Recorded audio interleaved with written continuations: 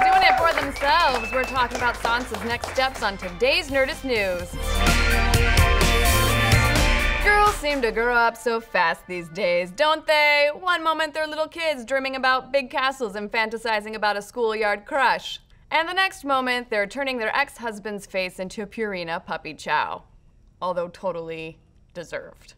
Yes, from purple weddings to father beheadings, we've witnessed Sansa Stark go through quite the coming of age over the last 6 years on Game of Thrones, but that doesn't mean this little bird has spread her wings all the way yet. In a recent interview with Entertainment Weekly, Sophie Turner gave us a small glimpse of where her character might be headed when the show returns next summer.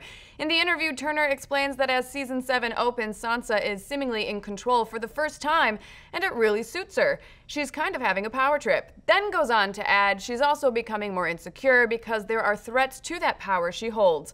Well, sorry to hear about that one, Sansa, but come on, girl. You've lived in Westeros for how long now? If there's one thing you can count on when you play the Game of Thrones, it's that if you've got power, someone is gonna be coming for it. Well, that and incest. You can count on lots and lots of incest. But most of Sansa's family is dead, so she probably doesn't have to worry about that one. Now, the second she took her rightful place at the head of Winterfell, she should have started looking over her shoulder for danger. And where exactly could this danger be coming from?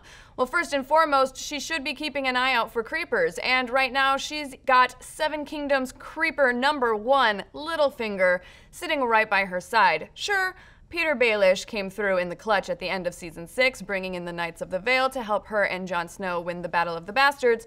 But let's face it, Littlefinger isn't exactly a no-strings-attached kind of guy. That assist definitely came with some expectations, most likely marriage. And if Sansa chooses to rebuff him again, he's probably not going to take it in stride.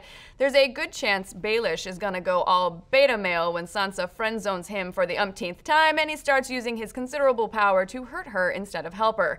In the same EW interview, Turner mentioned that one of the things she's most excited about for Season 7 is that the main characters are coming together and it feels like things are ramping up. So that would seem to suggest that Sansa should be worrying about threats from outside of Winterfell too. Of course, a Stark-Lannister face-off has been brewing ever since Season 1, and the inevitability of that only increased after Mad Queen Cersei exploded her way to the Iron Throne in last season's finale. But could there be another queen that Sansa should be looking out for? Well, thanks to these set pics from a few months ago, we know that Jon Snow and Daenerys finally meet face-to-face in Season 7. Right now, Sansa might be lady number 1 in Winterfell, but she could easily lose that standing if her bastard brother marries the Mother of Dragons. But maybe the biggest threat Sansa will face in Season 7 will be herself. We're already sensing some pangs of jealousy from her for not getting any credit for her family's military victory over the Boltons last season.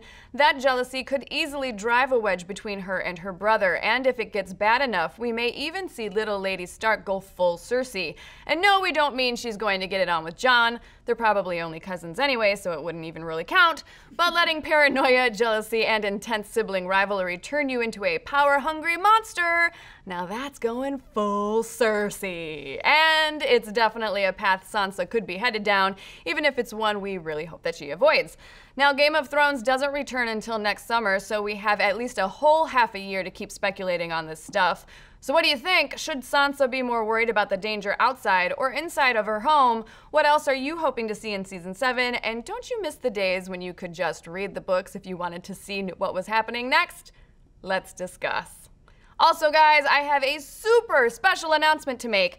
Firebrand, the comic that Erica Lewis, Claudia Aguirre, and I have been working on, will have the first 3 chapters available for free on Webtoons today, with weekly chapters starting January 26th. So please be sure to subscribe to the series on webtoons.com or download the app to check out the continuing story of Natalie Prisano and the supernatural world that lies within the Seattle Underground. I'm super stoked to have it officially launched, and I hope you guys love it. Remember, it's free today, so make sure and check it out. Woo!